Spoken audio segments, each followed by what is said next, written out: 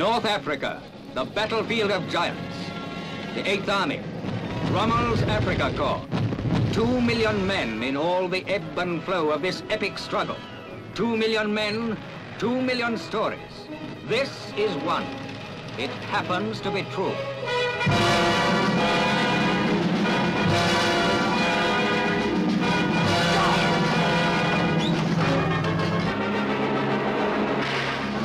For God's sake, sir, you break the strings! Shut up! Temper rough, judgment blurred by exhaustion and rattled nerves. His one determination to make Alexandria before they were killed or captured.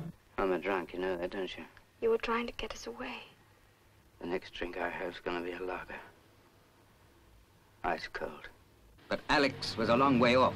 There was a whole desert between them, 600 miles of treacherous burning sand, of unknown dangers. There's something under my foot. This is Sister Murdoch, who got left behind when the nurses pulled out of Tobruk. Mr. Pugh, the sergeant major, a good man to have around in a tough spot. And Captain Vanderpoel, who cadged a lift for reasons of his own. What do you keep in that pack? Gin. Want some? A vast, empty desert suddenly filled with suspicion.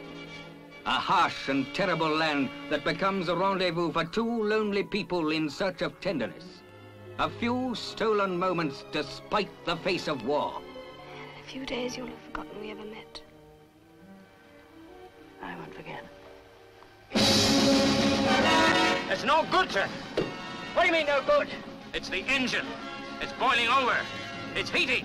And the siege engine won't get us to Alex. So you all want to walk, do you? All right. There's the compass. Take all the food and water you want, keep on 30 degrees for 2 days, and I hope it keeps fine for you.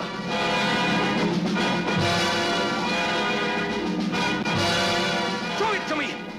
Hurry. I'm being sucked under. Hang on, man. Pull. Pull.